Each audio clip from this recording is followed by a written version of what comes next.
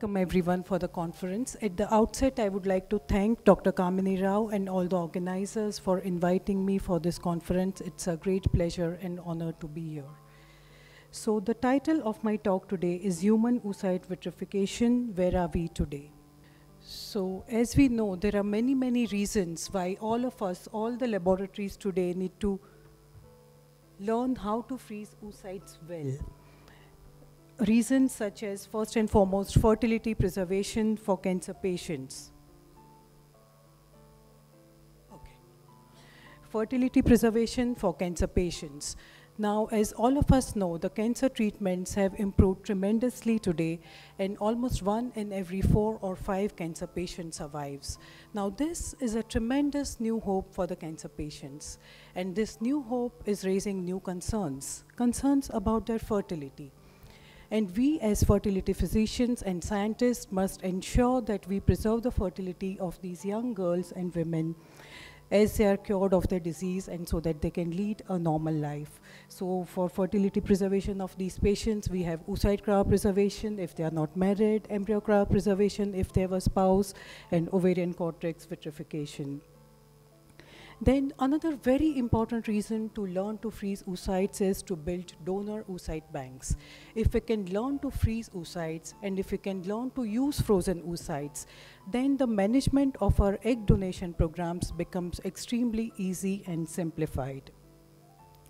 Then there are, of course, legal and ethical limitations in many countries that do not allow embryo cryopreservation, and oocyte vitrification is absolutely indispensable for them. We have now accumulation of oocytes as a new strategy to treat poor responders. And finally, last but not the least, a very important reason to learn to freeze oocytes very well is what is termed as elective egg preservation or social egg freezing. Now, as we know, ovarian reserve depletes really fast for women. By the time the woman reaches about 35 years of age, her ovarian reserve is reaching dangerously low levels. And as we know from our IVF practice, the chances of conceiving really lessens after 35 or 38 years of age.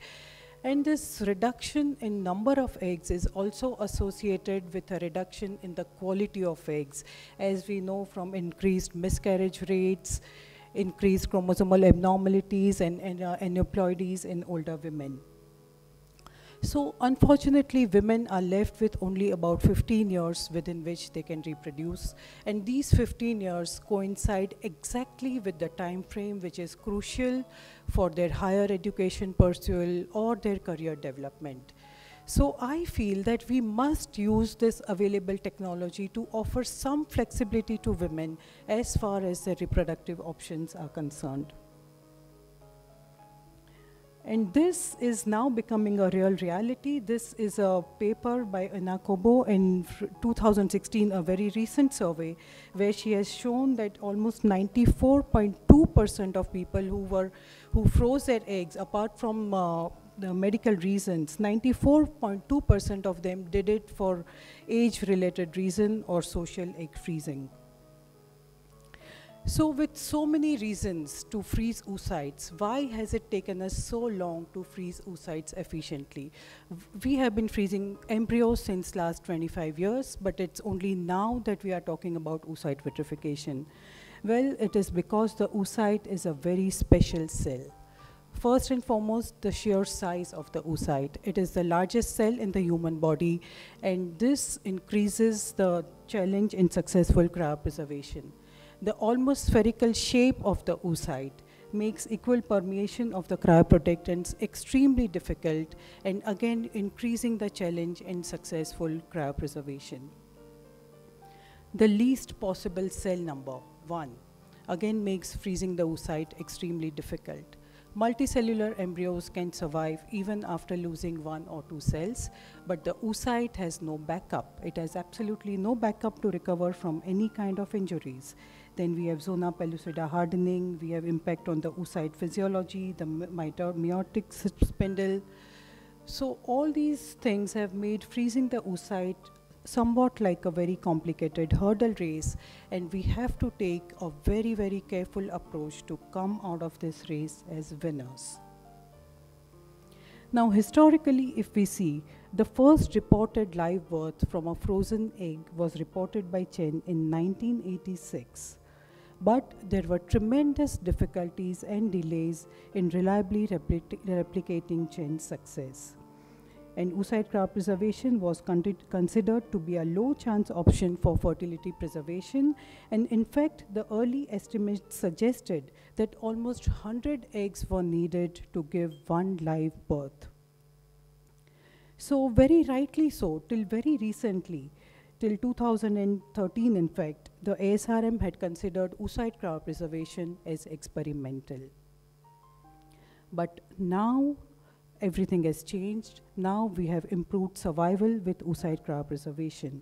And how has this happened? This has happened because of a wonderful technique called vitrification. As we all know, vitrification is a process of converting aqueous solutions into the glassy or amorphous state on cooling, escaping freezing. The formation of ice is prevented by very rapid cooling rates and the introduction of some agents that suppress the formation of ice, what we call as cryoprotectants. So vitrification has really been the game changer here, not just for oocyte vitrification, but also actually the way we practice ART today because of so many different applications of embryo cryopreservation as well.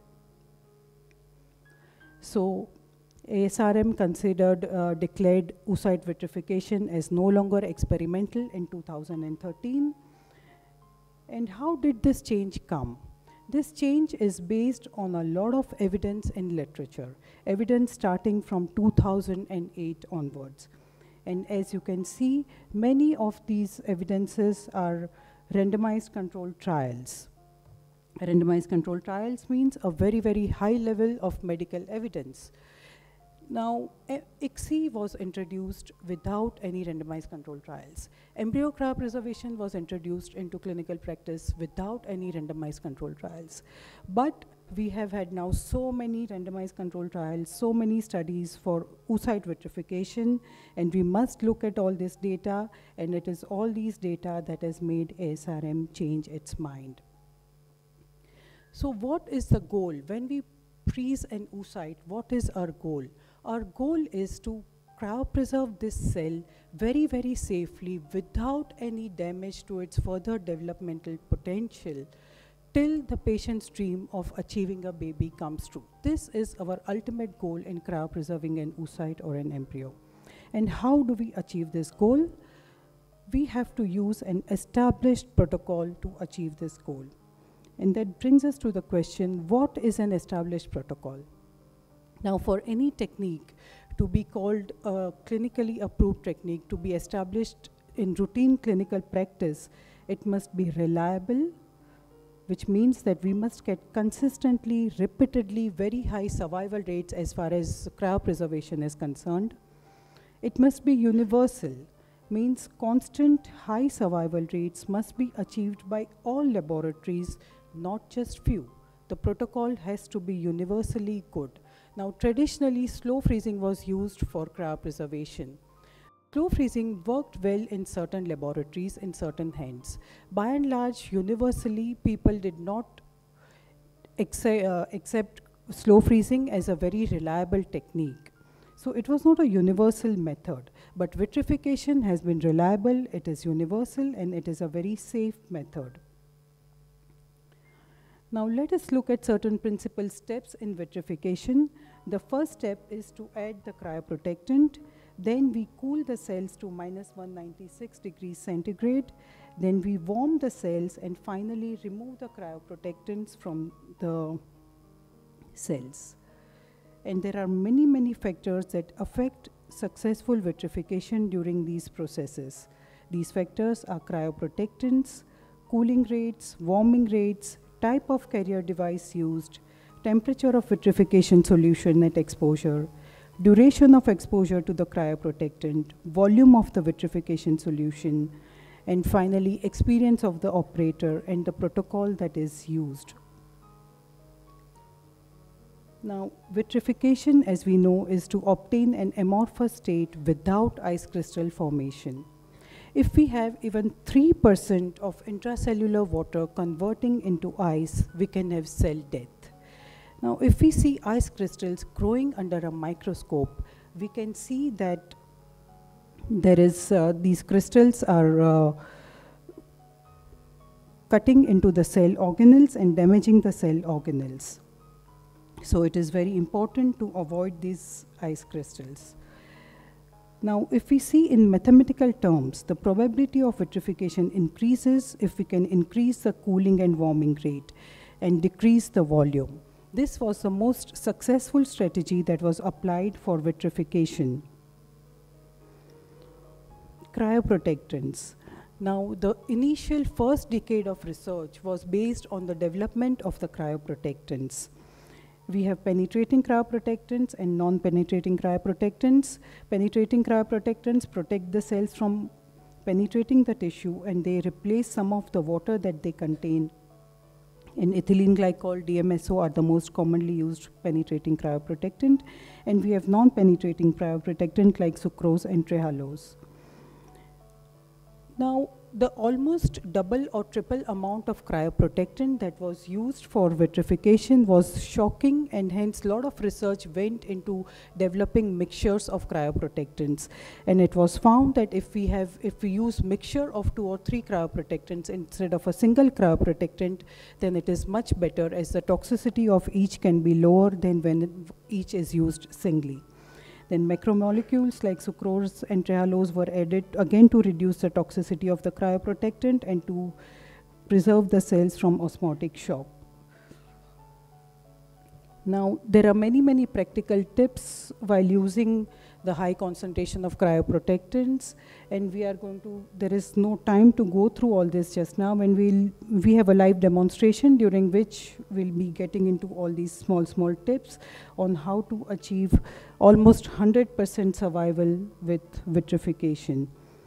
So all these steps I'll be describing in detail during the demonstration. Now, as we know, there are 2 main systems of vitrification. There is open system and there is closed system. Open system vitrification, there is direct contact of oocytes or embryos with liquid nitrogen, and in closed system, this is avoided. There is no direct contact of the cells with liquid nitrogen. There are a lot of concerns about safety of open systems, and there is possible risk of contamination through the use of open system. However, we have to think, is this risk really applicable to real IVF situation? The estimated over 500 transfers after the use of open vitrification system have not resulted in a single detected infection. That is, the probability seems to be less than 0.0002%. And as far as effectiveness of both the methods are concerned, there are few studies about closed system vitrification, and the best survival rates reported in these studies were between 70 and 85%.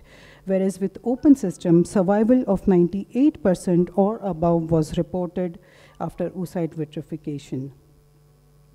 Now, this was a very elegant review published by Gabor Vashta in 2015. And he has concluded, and I quote, that overwhelming evidence shows that open systems are efficient for both blastocyst and oocyte vitrification. Relevant data on closed systems are sporadic, especially in the case of human oocytes, and are far from convincing. A pragmatic approach in both legislation and scientific evaluation is suggested. In other words, consider the facts instead of theories and acknowledge the value of methods that are used in thousands of clinics and that have helped many infertile couples.